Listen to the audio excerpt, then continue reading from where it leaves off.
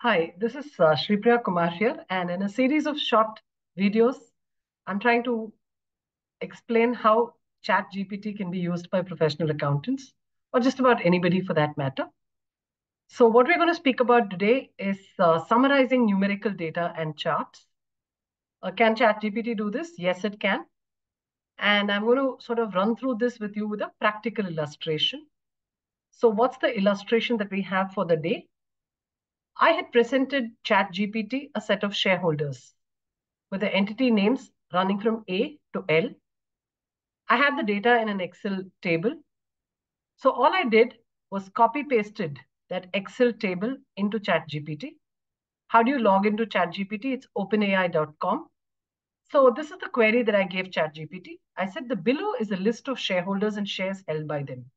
You don't have to worry because when you copy paste, it would just come in as a text. But later on, you'd also get the table of what you've copied and pasted. So I gave a list of shareholders A to L to ChatGPT. And what were the questions that I asked ChatGPT?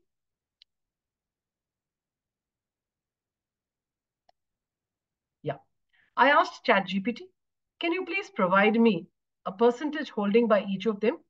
And also let me know who the top five shareholders are.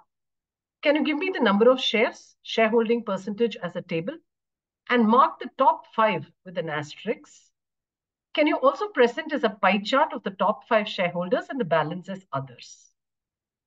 So what did ChatGPT give me? It gave me a very nice table comprising the entity names, the number of shares and the percentage holdings.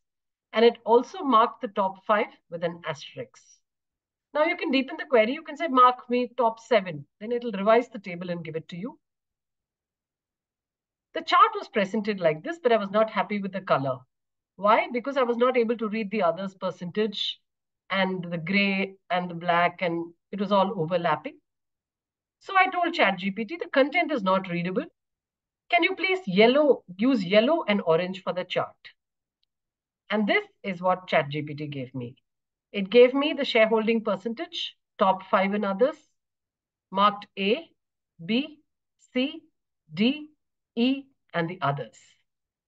So this is just one of the capabilities of ChatGPT, and this is series 3 of the videos. We'll be posting more videos with each one use case, and slowly we'll progress to the more advanced use cases on how to use ChatGPT better. I hope you like this, and this is Shripriya Kumar signing off. Have a nice day.